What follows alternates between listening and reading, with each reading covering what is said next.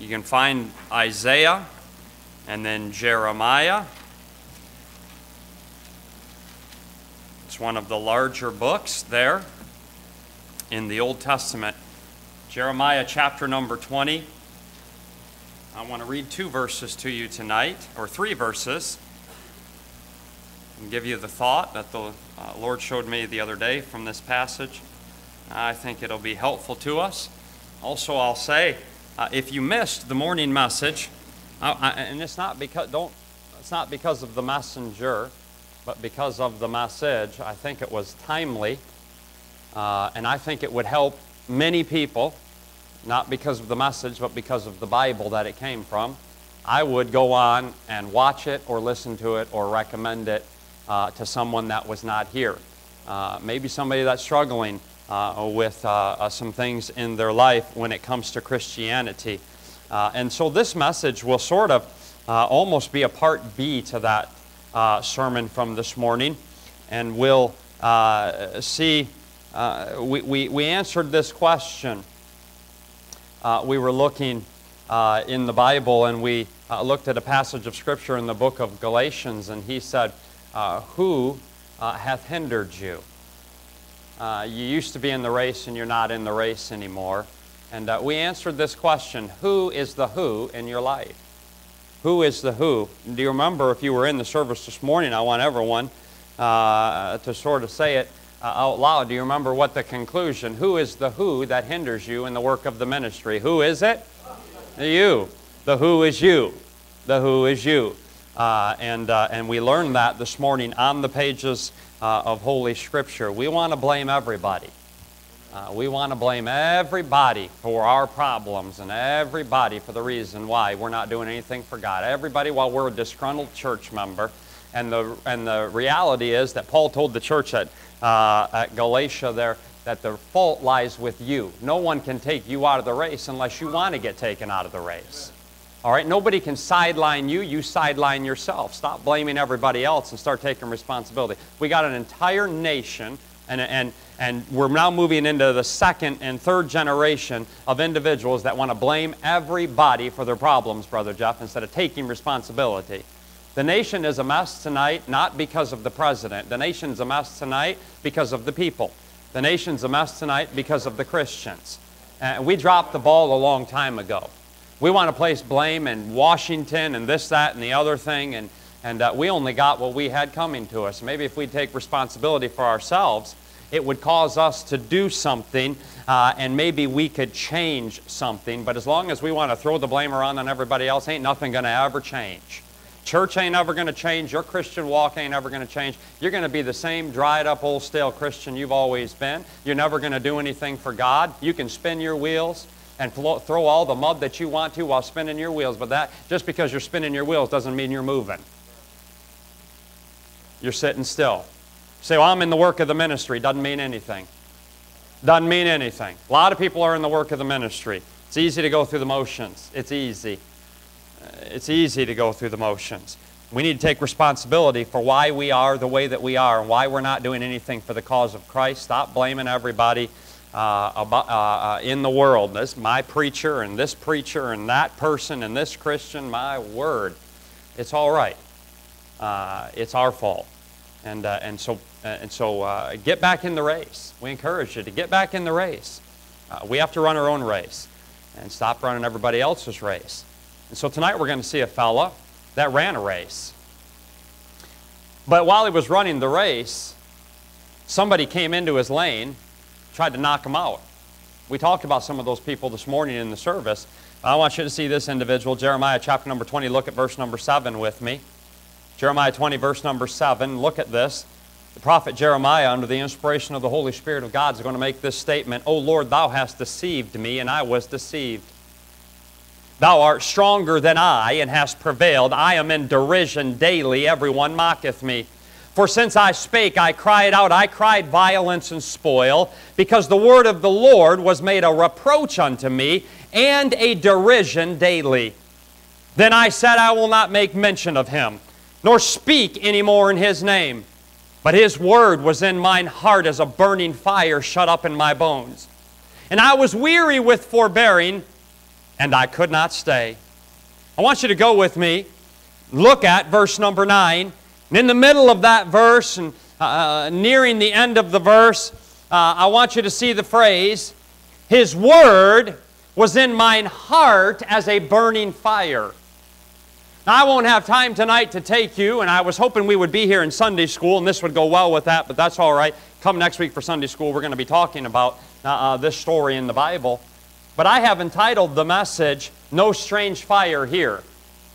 No strange fire here. He said, Thy word, His word was in mine heart as a burning fire. If we had time tonight, we'd go back to the Old Testament book of Numbers, and we would hear a story about some fellas that offered strange fire before the Lord, and God took them out. Because it wasn't God's fire, it was strange fire. God didn't want to have anything to do with that, and they were against Moses, and all. And it's an interesting story, but it's talking about strange fire. But Jeremiah is not talking about strange fire. He's talking about real fire. What caused that real fire is what I want us to see tonight. So no strange fire here. Father, help me. Lord, I pray that I'd be a blessing and a help to someone in the room. Lord, maybe someone that would watch it later on. I know many folks that do not attend here. Some don't even live anywhere near here, and they watch the message by way of the internet. We thank the Lord for that. And I pray we'd be a help to them. If we can't be a help anywhere else, but take the message. And with the Spirit's power, I'm yielded to you the best that I know how. I need thy help. I cannot preach this book without thy help. And so take it now and help me to stay true to the text and present it in a way that is honoring and glorifying to you the way you would if you were here. And may we be encouraged, challenged, rebuked, reproved, whatever needs to be tonight. Something is represented in this room. We thank you for these that are here, asking for thy blessing in the few moments we have together. In Jesus' precious name, we'll ask all of these things. Amen and amen. You may be seated. There's not a whole lot of introduction, but the introduction is really the several verses that lead up to this passage in which I read to you. What you will have, and I will give you a somewhat not completely in-depth background into the life of Jeremiah, but it'll help you to understand where we come to this text here. If you'll go to verse number 1 with me, please. Let's look at what verse number 1 said. Now Pashur, the son of Immer, the priest, who is also chief governor in the house of the Lord, heard that Jeremiah prophesied these things. The first thing I want you to see from this passage of Scripture is I want you to see the sermon. The sermon. What is the sermon? If you would study the book of Jeremiah, you would find that he has been proclaiming God's message for 18 chapters up to this point. Now understand this. The book of Jeremiah is not laid out in somewhat of a chronological order where you can start in chapter number 1 and follow it through. But for sake of argument tonight, Jeremiah, and I'll give you some of the background and how far that we have come in history to this portion of Scripture. But Jeremiah, for sake of argument, we're in chapter 20. Chapter number 1 was his call. Chapter number 2 was him giving his commission from God. And you would find from there to this chapter that Jeremiah has been preaching to the wayward nation of Israel. Now, they've not been wayward through all of that. They had been wayward. They've had some bad kings, and there's been 1 or 2 good kings, and there's actually a good king at this point. Many believe Jeremiah to be about 21 years old when God calls him to stand and preach as a prophet. You would find in the first chapter of the book of Jeremiah that he would talk about being a young man and saying, I cannot go and talk to others. And God would say to him, don't worry about that. I will take care of you. And so he's a young man here, many believe to be about 21, and he's called upon to preach and to prophesy. Josiah is the great king. Probably one of the greatest kings, next to King David, and Solomon, of course, in all of his glory, even though he had some issues. But David being the greatest king, and Solomon coming on the heels of that, and Hezekiah was an all right king. He had a few issues, but Josiah was a good king. They've gone through a lot of bad kings, and Josiah, who was prophesied about 300 years before Josiah comes on the scene, it is prophesied that there would come one that would restore the right kind of worship and the Passover, and Josiah would be that man. At the point in which you come to the life of Jeremiah, you would find that Josiah and him are probably very similar in age. Josiah has come to the throne at the tender age of 8 and has been made king. 8 years old, he's the king over a nation. And within a few short years of that, you would find that he begins to live for the Lord. And that's for all the teenagers. It doesn't matter whether or not you're 8 or 80, you can live for the Lord. You don't have to be a king or a prince or anything else. If the king, Josiah, who came from some bad kings and saw some wickedness, can say in his heart, I'm going to live for the Lord, we can do it in the day and age in which we live, don't you think? And so Josiah, they say, is probably the same age as Jeremiah. They would be very close. And he has been king when Jeremiah comes on the scene for about 12 or 13 years. He would die 26 years later. Interesting thing I did not know about Josiah. I should know this, but I did not. Josiah died when he was 39 years old. I thought Josiah lived to be a long-standing king, but he came on the throne at 8 years old, and if you read the Bible, you would find how long that he was king. It only maps out to be about 39 years. He went into battle when he shouldn't have gone into battle. He was killed, or he was shot at, and he was brought back, and he died as a result of injuries from that battle. And a new king would come on the scene for 3 months, Jehoahaz. He's taken captive. Jeremiah at that time. So, are you with me? Him and Jeremiah comes on the scene. He's about 21. All right? Josiah is about 21. This is the prophet to the king. He would prophesy to the nation of Israel, and now things are going well for the nation of Israel. Josiah is a good king. He has reinstituted the temple worship and the Passover, and things are going well. But yet God still had a message for the nation of Israel. And that message was they're going the wrong direction, and they better turn and they better repent. It's the same message he has for America. They better turn. I was your God, and you did worship me, but you have gone the wrong direction. You have started to worship everything but me. It's the same problem we're suffering with in America. I said to my wife this week, people worship everything but God. As a matter of fact, I think I said this to her. I said, concerning a certain situation, I said, people have made absolutely everything a priority except for God. They have made children a priority. They will ditch out on God to go do this or do that. We have made our children a priority, our job a priority, our house a priority, our this or that. We have made everything a priority, and God comes last. If I have time, I'll squeeze God in. I'm sure He really appreciates getting squeezed into your life. But the last night, somebody needs to say amen tonight. Are you tired? Are you asleep? Wake up. Wake up. Sunday night church. Wake up. It's all right.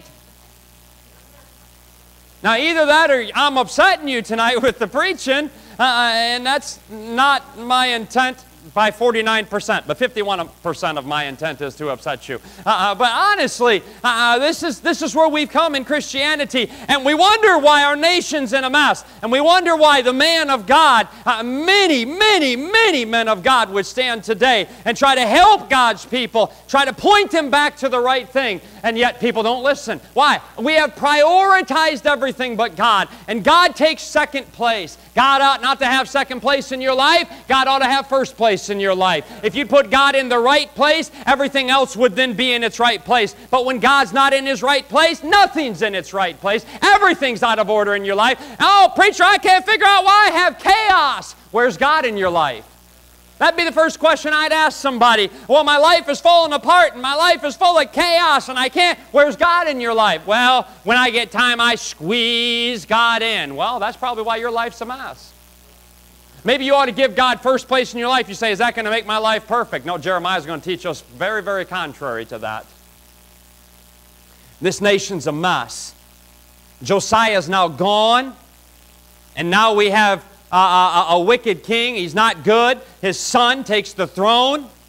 Next generation, he's 3 months, he's taken captive. Jeremiah is now about 40, 41. At this time, Daniel is 20 years old. Ezekiel, they say, is about 14 years old. And then we come to this portion of Scripture. This is when the writing, the things that he has been preaching for about 25 years are about to come to pass. He's been warning the nation of Israel that if you do not turn back to God, you're going to go into captivity. If you don't get your eyes back on God and start living for Him, this thing is not going to last and we're going to be in a mess. He even names the nations that are going to come against Him or come against them. Within 6 years of that sermon, the city is overthrown because they wouldn't listen to God's man. 2 Chronicles chapter number 36, you can read it later. It says they would not listen to Jeremiah, and now the city is overthrown. And I wish we'd have more men of God that would stand up and say, "Thus saith the Lord." And I'll do my dead level best. I'm not perfect, and I'm extremely far from perfect. But I promise you that if things don't turn around and shape up and the Lord doesn't come back and this thing goes the other direction, I just want to put you on notice that I've tried my best and I'll continue to try my best to preach, "Thus saith the Lord." And so that when this thing is it's all messed up, you'll not look back and say, "Well, our preacher never warned us. He never told us what the Bible said." I'm putting you on notice that I try my best to tell you what the Bible says and what we ought to do, and that we ought to live right and walk right and do right and stay away from some things and draw nigh to God and resist the devil and live for the Lord, because it's worth it, because it's not going to get easier, it's going to get harder, and we just got to stay the course. And just like Jeremiah, I dare say that many a preacher someday, if America goes the other direction and we're headed tonight, and if things go the other way and we end up in captivity, it will be said, "That preacher warned us," just like it did about Jeremiah. Jeremiah has warned and they've not listened. Jeremiah is believed. If you'll study the Bible, you will find, and I read this just this afternoon, it's a great story. I might have preached it here, and if I haven't, maybe I will. The people come to Jeremiah, and they ask Jeremiah in the latter parts of the book of Jeremiah, the people, the remnant that are left there after captivity and kings and other things, and many are dead, and they come to Jeremiah, and they say, "Jeremiah, would you talk to the Lord and find out if the Lord wants us to stay here or go down to Egypt?" Jeremiah says to those people, please listen, Jeremiah says to those people, "Now listen, I'm going to go and talk to the Lord because you've asked me to talk to the Lord. But just know that whatever answer I give you, you'll listen to it, right?" "Oh yeah, Jeremiah, we'll listen." That's always the story. "Would you be willing to do this for me? I mean, would you go to the Lord on my behalf and so that the Lord will help me through this situation?" "Oh, yeah, absolutely. I'll go to the Lord on your behalf. But just know there's going to be an obligation on your part with the way that the Lord answers that." "Yeah, no problem. Hey, I'm going to live for the Lord if He'll just get me through this." Lord gets them through that, and you don't see hide nor hair of them. Why is that? Why is that? And crises comes again, and crises comes again, and so here's a group of people, same group, boy, they've been living for centuries. Brother Hawk, they've been around forever. Jeremiah comes back to them and says, "Lord said, don't go down to Egypt, because He said there's going to be pestilence. You're going to die by famine, by the sword, by pestilence if you go down to Egypt." And they said, "You're lying. God didn't say that." This is the same prophet that said that if you don't turn back to God, we're going to go into captivity, and they've ended up in captivity. This is the same prophet. But he's a liar. I mean, this is God's man that's been preaching for probably 30-plus years at this point in his ministry. Everything he has said by way of by prophecy has come true. You don't know what you're talking about, Jeremiah. And so they would go down to Egypt, and everything that Jeremiah said would come to pass, and they would die in the land of Egypt. That's a type of the world. The world does not hold the key to your survival through this time. God holds the key. We stay where God tells us to stay. Not the place that maybe seems convenient, not the place that maybe seems comfortable. We stay and we do what God has us to do. But here's the sad fact as the story ends concerning Jeremiah and the sermon that he was preaching when it said that he heard this man in verse number 1, Pashur, heard that Jeremiah prophesied these things, he prophesied they would be overthrown. And it is said, many believe that Jeremiah is stoned to death by his own people, by the Jewish nation, while he is living in Egypt, where they have drugged him too. And history says that he would die there at 80 years old at the hands of his own people. Because they were angry because what Jeremiah had said to them was coming true, and they blamed the preacher. They blamed the prophet for the problem instead of themselves. Isn't that interesting? Well, Jeremiah, we're in this problem because of you. And Jeremiah said, you're not in this problem because of me. You're in this problem because of you. I told you not to do this. No, it's your fault. It's my fault. And eventually they took him out and stoned him to death. 80-year-old prophet has been preaching 60 years. Many also believe that that's where the Bible is talking about in the book of Hebrews, where it's talking about the great, in Hebrews chapter number 11, the great hall of faith there. Many were stoned, and that they say that that is probably talking about Jeremiah. The problem that I want you to see that he is about to face was because of his stand and his preaching. They were having a hard time discrediting the man, Jeremiah. But they would try to discredit the message. So they would demean the message so that would silence the man. Make sense? They tried to discredit Jeremiah, and they found that's not working. What Jeremiah says comes to pass. And so here's what's going to happen. He faithfully preaches to them and prophesies to them exactly what's going to take place. And now we have a fellow that comes on the scene, and you would see here in the Scriptures up to this point in his life that he's been preaching God's message, and now here comes a fellow and he wants to silence God's message, God's messenger. But he says, I can't stop the message because the message came from there, but if I can demean the messenger, I will take away from his message. And I want you to see not only the sermon of verse number 2, but look at the smiting of the sermon of verse number 1, the smiting of verse number 2. Then Pashur smote Jeremiah the prophet. Wow. Do you know who Pashur was? Your Bible tells you who he is. It says he was the chief governor in the house of the Lord. He was the son of a priest, Brother Dan. I'll give you a terminology that gets thrown around a lot nowadays. Leader. He was in leadership. He was a leader. He was one of the big dogs. He was one of the guys on the top. His dad was priest. Isn't that what the Bible says? Pashur, the son of Immer, the priest, who was also chief governor in the house of the Lord. This man, Pashur, was the deputy for his father. He was a man in leadership, and not only was he in leadership, he was in religious office leadership. He was one of the good guys. He was a Christian. It's the same crowd, by the way, that crucified Jesus Christ. That's what the Bible says, though, right here. This man, you don't seem to be getting this tonight. I better bring it right on down to 2015. He was a church member. He was a prominent church member. Oh, he sat on the church board. That's what this guy would be. He was in leadership position.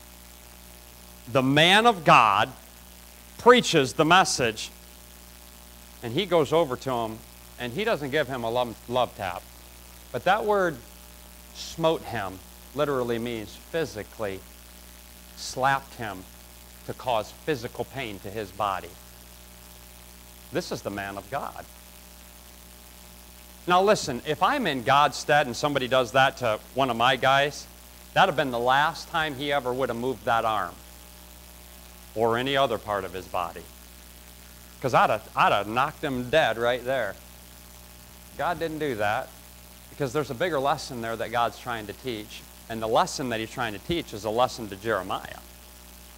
So now, you see the smiting. Look at the stocks in the Scripture. Not only has it been hit by someone in a position of power, but you would find here that I put in my notes here that just because this man had clout did not mean Brother Jeff he had character. I better repeat that. Just because he had clout doesn't mean he has character. Just because somebody's in leadership, just because somebody has position, don't mean they've got any character. As a matter of fact, a lot of people that hold office, some type of office, usually don't have any character. And I'm not talking about the White House, in case you think that's the direction I'm going, even though that's a good direction to go. Just because you've got a title, just because you've got a name, just because you have status, just because does not mean you have character. Some do. Many don't. Position didn't give him character. He was a characterless man who didn't want to hear the Word of God, thought he would shut him up. Look at the stocks of verse number 2. And they put him in the stocks that were in the high place of Benjamin, which was by the house of the Lord. These would be stocks exactly like you're thinking about. Head and arms in the stocks. Look at the shame. Not only did we see the sermon and the smiting and the stocks, but look at the shame. Did you notice where they put Jeremiah? Oh, they put him back in a corner somewhere. They put him in the prison over here. No, the Bible says that if it were this property, they put him next to the front steps out there in the stocks with a bruise across his face.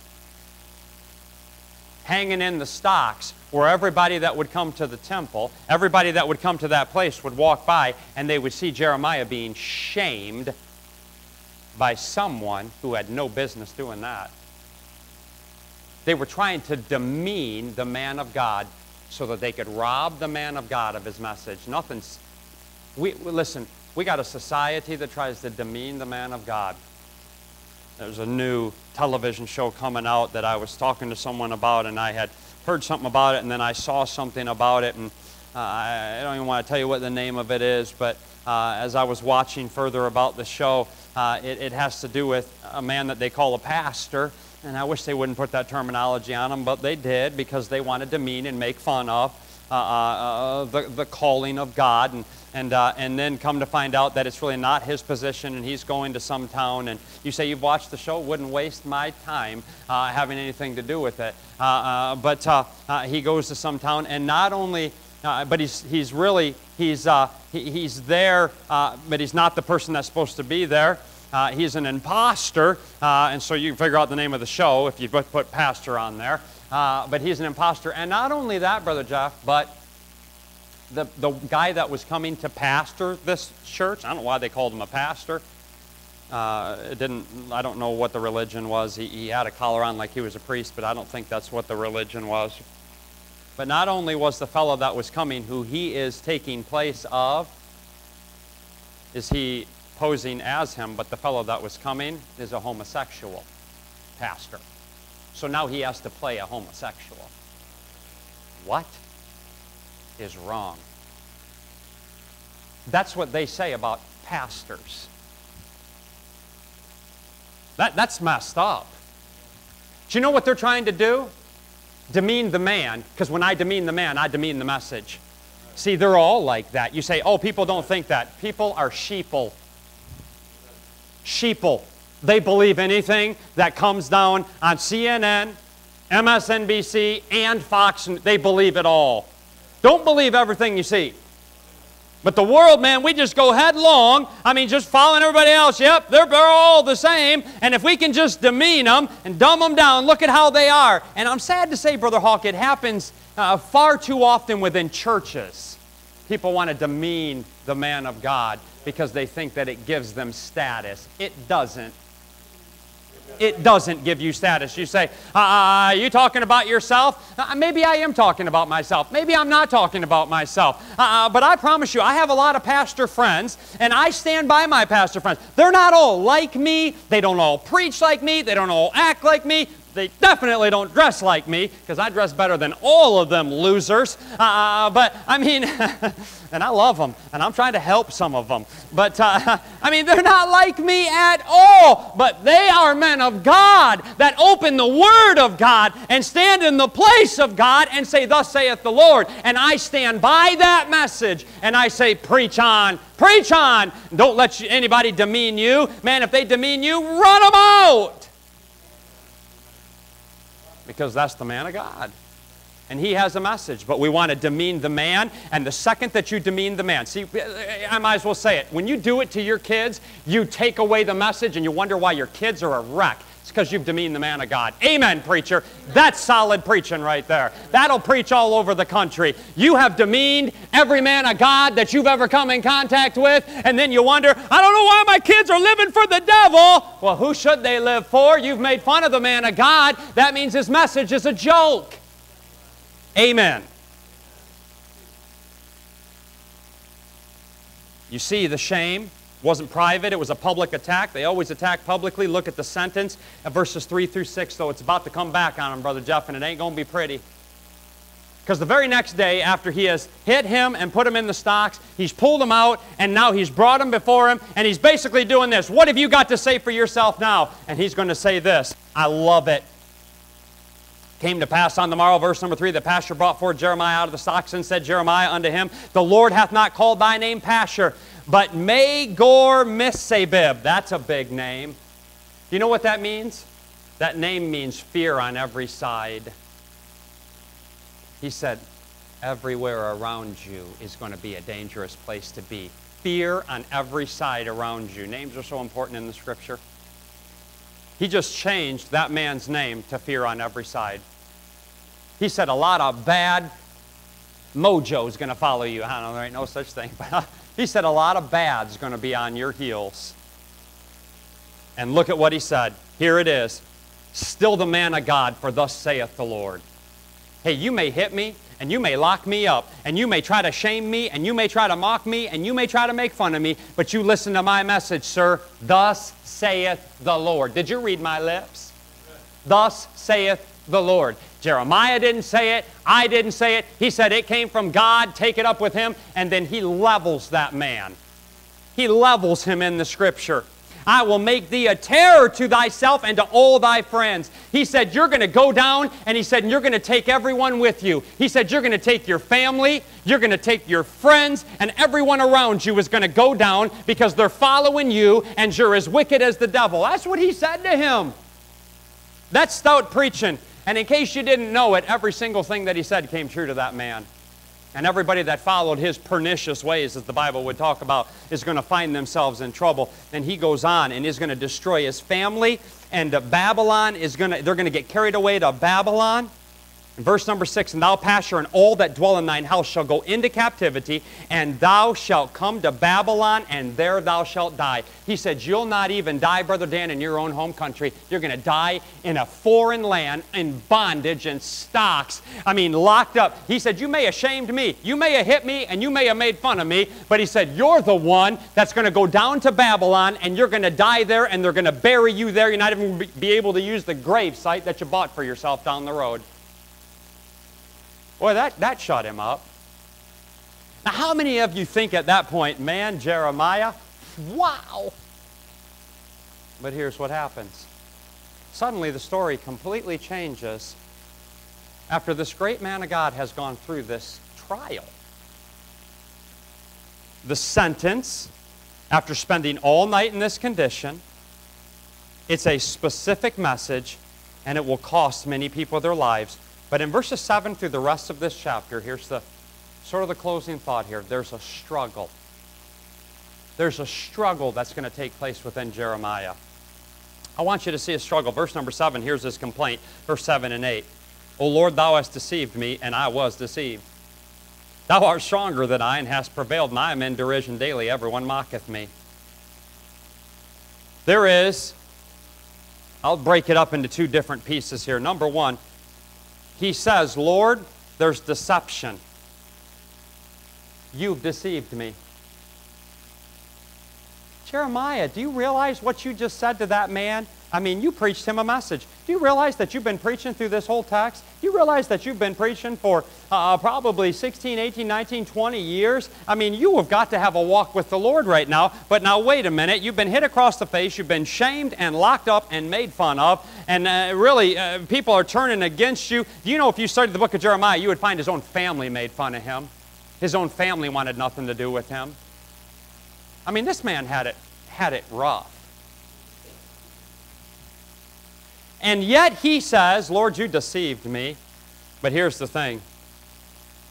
God never deceived him. Go back to Jeremiah chapter number 1 and let me show you. God never deceived him. Because look what God's going to say to him in Jeremiah 1 when he calls him in verse number 8.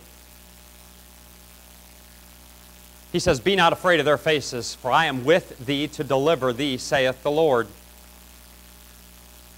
Look at, well, let's keep reading. Then the Lord put forth his hand and touched my mouth, and the Lord said unto me, behold, I have put my words in thy mouth. See, I have this day set thee over the nations and over the kingdoms, to root out and to pull down and to destroy and to throw down and to build and to plant. Go over to verse number 17. Therefore, verse number 17. Thou therefore gird up thy loins and arise and speak unto them all that I command thee. Be not dismayed at their faces. I just say to all the young preachers in the room, take that advice. Several times he said, don't be dismayed at faces. I learned too late in my ministry, stop looking at people. Because here's what I get.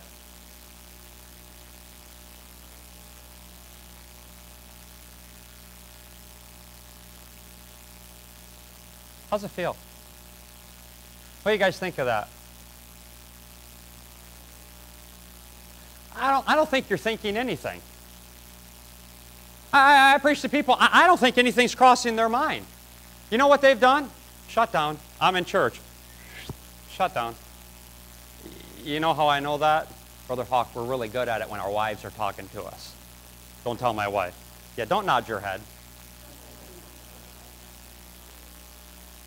Here's your wife. She's talking to you about their day, and she's doing this, and you're doing just like your preacher does. And please pray for me. I am working on this. Right, Brother Raby? Would you nod your head? And God bless you, sir. I couldn't count on Brother Jeff, but I knew I could count on you. His wife's looking at him right now, and he's going to pay for that, but that's all right. God bless you. We're both paying tonight. That's all right. Now, let's fast forward. A week later. Don't you remember when I told you that? But we had a conversation. No, we did not. We sure did. You were sitting right there. You had this on. You were wearing a black shirt, blue jeans. Your socks had a yellow stripe on them. You were wearing your shoes. You were sitting right there. You had your hand crossed like, I'm like, what? You remember all of that? Yes, and we had that conversation. No, we didn't. But you know that's what people do. Preachers preaching. I've heard it all before. I've heard them preach about Jeremiah chapter number 20. I don't need to hear it. It ain't for me. I'm in good shape. Bless God. I'm getting it other places. I don't need it from church. Blank. Hey, young preachers, be not dismayed at their faces. Matter of fact, when they look at you like that, I would go right in front of their pew, and as Dr. John Hamlin says, just preach right up their nose hole. And spit in their face a little bit. That'll pull them out of the shock. You know, it's like getting zapped with the zappers. But he said, don't, but now, and I'm saying all that jokingly, but even though I've done that to a few people. But imagine, here's what he's saying. He said, you deceived me, but wait a minute. Why? If he was deceived, Brother Jeff, why did God say, don't be dismayed at their faces? He's trying to give him a little lead in that he's going to have problems. People are going to be critical. People are going to look at him funny. People are going to act funny towards him. Even if you don't like the preaching, act interested in the preaching. It'll make the service go a lot better, all right? But look at verse number 19. For behold, I have made thee this day a defense city, and an iron pillar, and a brazen walls against the whole land, against the kings of Judah, against the princes thereof, against the priests thereof, and against the people of the land. And they shall fight against thee, but they shall not prevail against thee, for I am with thee, saith the Lord, to deliver thee. Now right there, he said they're going to be against you. 20 chapters later, Brother Danny said, you deceived me, God. Now, I don't think that Jeremiah, and by the way, he was a great prophet, I don't think he was being disrespectful with God. If you ever go through some point in your life that Jeremiah was going through right here, where it feels like everybody's against you, you would say some things to God too, not in a disrespectful manner, but it's called pouring out your complaint, and David did it. You know, I know you don't think that God knows what you're thinking and what you're going through and what you feel, but He does, because He knows everything. And sometimes you might just want to tell Him, hey, this is what I'm thinking. And He says, I know. He said, you deceived me, God. And He said, and here's the dumb thing, I was deceived. He said, you deceived me, and I was duped into it. I should have never signed up for the gospel ministry. I should have said no. And when you said, I'll fill you with the Spirit, I should have said, no thanks. I'm good. But He said there was deception, but He wasn't promised that. Persecutors may cause us to say some things we may not normally say. You know, persecution will cause that in your life. When people are against you, you will say some things. When the world is against you and when problems come in your life, I'm not just talking about that they were saying things against them, but when problems come in your life and life just seems to mount on you and the burden becomes heavy, you're going to find yourself sometimes saying something that you wouldn't normally say. I'm not saying that that's all right to do that. You better be mindful of who you say it to and how you say it. I would never talk to God disrespectfully, nor would I talk to anybody else that is working on behalf of God in a disrespectful manner. But you just find that there. And then he says deception and derision. The word derision literally means a laughing stock. The word derision means just they laughed at him. They made fun of him. They made fun of the prophet of God. He was mocked and made fun of for his message. I could show you about 14 passages of Scripture leading up to chapter 18, from chapter 2 to chapter 18, where they made fun of his message. And they made fun of the man of God and laughed and mocked at him. And look at where it leads him. I said there was a struggle, and here's what he says. Look at verse number 9. Then I said, I will not make mention of him nor speak any more in his name. Here's his ceasing. Here's his ceasing. Two things that he said right here. You know what he said? He said, I will not make mention of him. You know what he said? He said, I'll not witness for him anymore. In our vernacular as Christians, I'll not be a soul winner anymore. Isn't that what he said? I'll not speak on his behalf. I'll not tell others about Jesus. You say, preacher, this is Jeremiah. I know. This is Jeremiah. And he said, I'll not witness for you. And here's furthermore, he said, nor speak anymore. He said, I'll not make mention of him, nor speak anymore in his name. He said, not only will I not witness for you, I'll not work for you. And he said, God, here's my resignation. I'm no longer preaching to those wicked people. I'm no longer doing your work. I'm no longer telling others how good you are. He said, that's it. I'm not doing it anymore. But you have to see his ceasing and then look at his condition of verse number 9. But the divine conjunction of the Bible is a wonderful thing. But his word was in mine heart as a burning fire shut up in my bones. I called it no strange fire because here's his condition.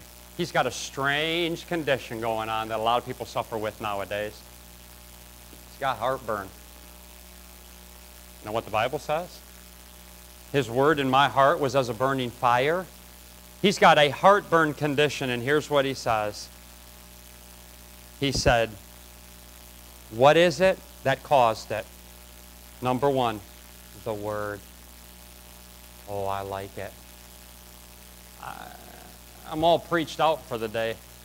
I've preached more than 40 times this year, and so that's beyond how much I should have to preach according to the poll that was just recently out. Matter of fact, I preached more than 40 times in the last 10 weeks, so I'm pretty much spent. I can't. But I'd really love to jump on the Lord's Supper table right about here and say it was the Word. Thy words were found, and I did eat them. And they were sweet. That's what Job said.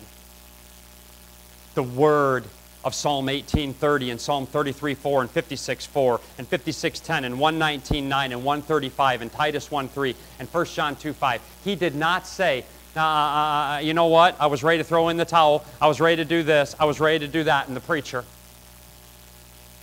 he didn't say I was ready to do this and I was ready to do that and I was ready to do this and I was ready to quit on God and so.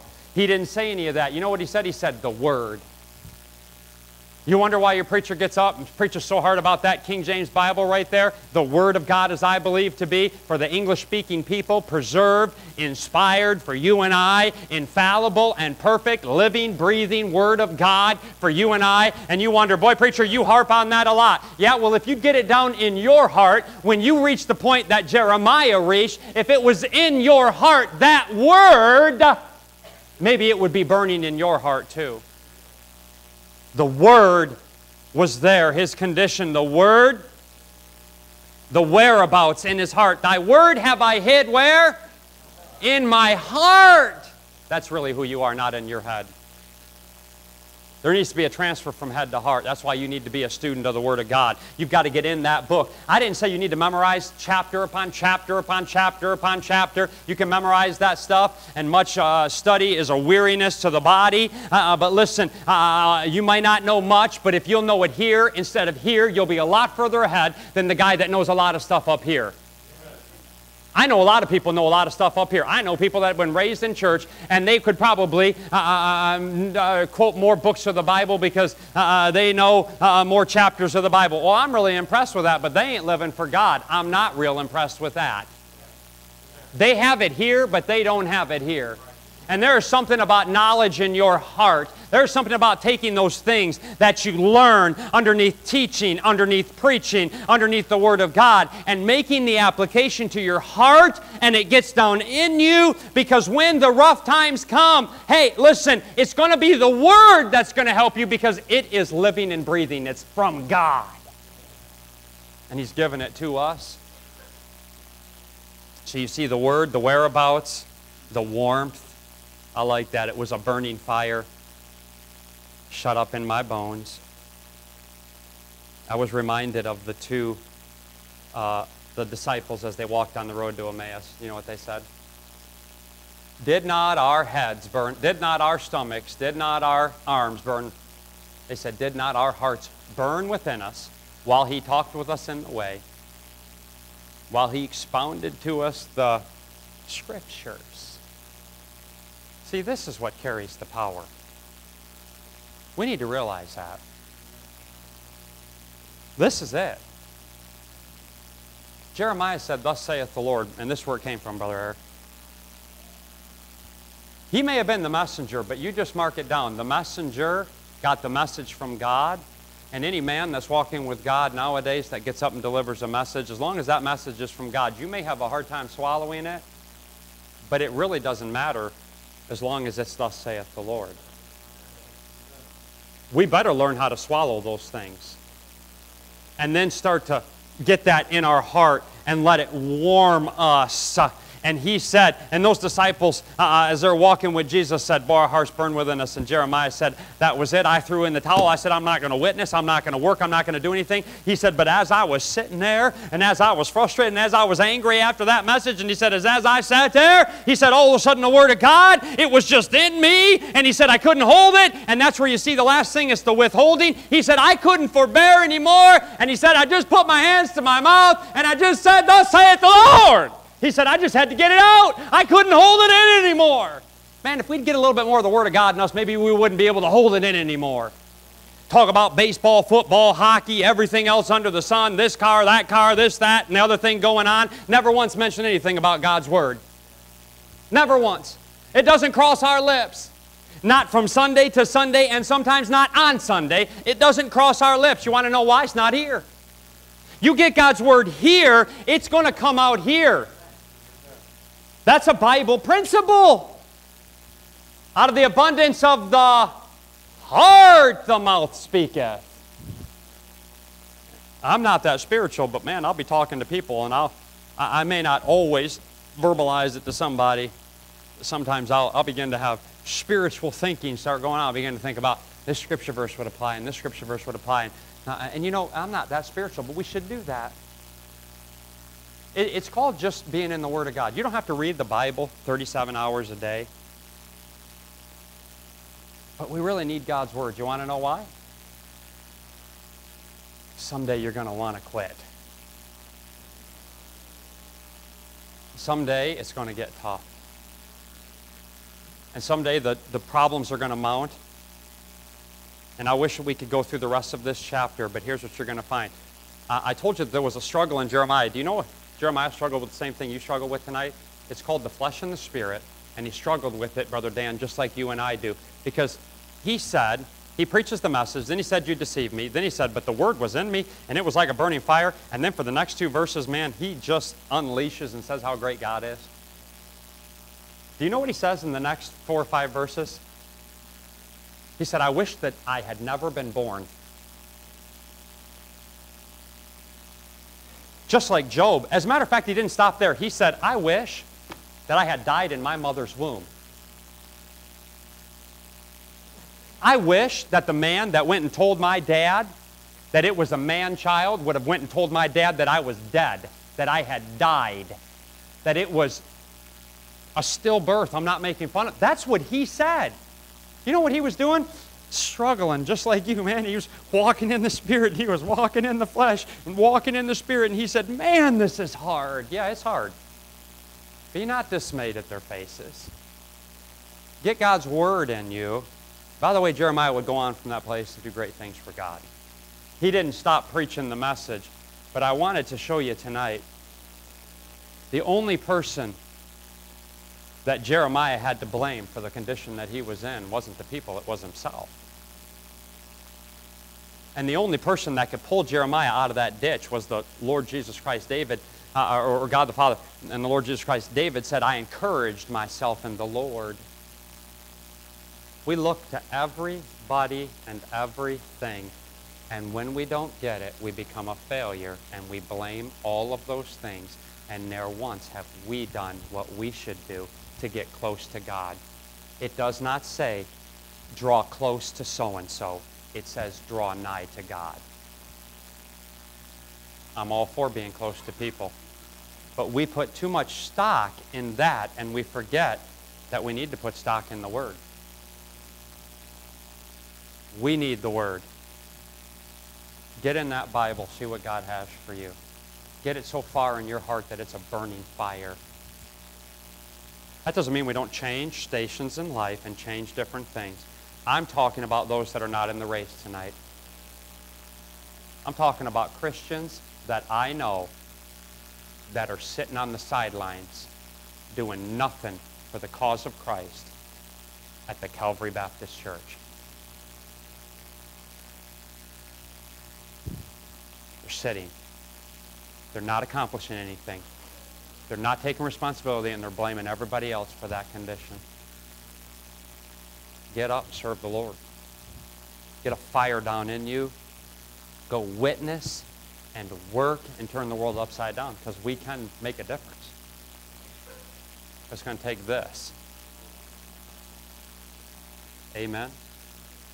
Father, help us tonight. We see in the life of Jeremiah, there was no strange fire, Lord. He had the right